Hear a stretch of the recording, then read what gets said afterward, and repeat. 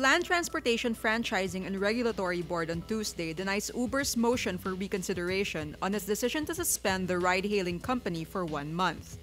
Uber filed the motion earlier the same day. Before the LTFRB's decision on its motion, Uber said it will continue operations until the motion is resolved. LTFRB board member Eileen Nazada says the transport body ordered law enforcers to apprehend Uber drivers violating the suspension. Follow Raptor.com for continuing updates. The National Bureau of Investigation on Tuesday arrests the alleged middleman in the 6.4 billion pesos worth of smuggled Shabu from China at the Senate. A rape case against Kenneth Dong was filed at the Parañaque court. Dong is brought to the NBI after his arrest. Dong, during the hearing on the Shabu smuggling incident, says he was only an acquaintance of President Rodrigo Duterte's son and Davao City Vice Mayor Paulo Duterte. The younger Duterte is being linked to smuggling. The NBI also filed drugs-related complaints against customs broker Mark Taguba, Dong, and 7 others over the Shabu smuggling incident. The complaints for violation of Section 4 of the Drugs Law, or importation of drugs, were filed before the Justice Department on Monday. It was Taguba who earlier told the House inquiry that the younger Duterte is name-dropped by individuals he transacted with inside the Bureau of Customs. Taguba also named customs officials whom he said were involved in corruption inside customs. Taguba's statements triggered resignations inside the Bureau and remained the subject of marathon hearings in both chambers of Congress. Justice Secretary Vitaliano Aguirre earlier said there is basis for Taguba to apply for the Witness Protection Program, but his qualifications will still have to be assessed. Customs Commissioner Nicanor Faeldon says he failed to address corruption in the Bureau of Customs in his first year, as his hand-picked officials only assumed office in December last year and in January.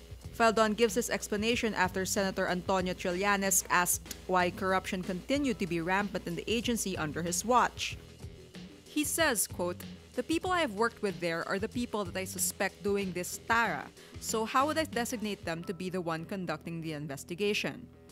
Customs is known for having the TARA system, wherein importers give grease money to customs personnel on a certain day each week for the release of their misdeclared and undervalued cargoes. Faeldon says he knew of the existence of the system in the BOC even before he assumed its top post, but he says it was impossible for him to do it on his own. Magdalo Representative Gary Alejano on Monday expresses alarm over extraordinary activities of Chinese ships near Pag-asa Island in the West Philippine Sea. Alejano says he is concerned China is eyeing to occupy sandbars near Pag-asa Island. Filipinos living in Pag-asa Island would go to the sandbars to fish and picnic. Alejano raises this to Defense Secretary Delfin Lorenzana during the House deliberations on the department's budget. Alejano says the swarm is composed of 2 frigates, a Coast Guard vessel, 2 large fishing vessels, and numerous maritime militias. The Chinese ships have supposedly been in the area since Saturday. He says he has information that the Chinese ships blocked a ship of the Bureau of Fisheries and Aquatic Resources from going near the area. Pag-asa, one of the biggest islands in the Spratlys, is occupied by about 100 Filipinos. Chinese ships are always spotted near the island because of its proximity to Subi Reef, one of the 7 reefs China reclaimed.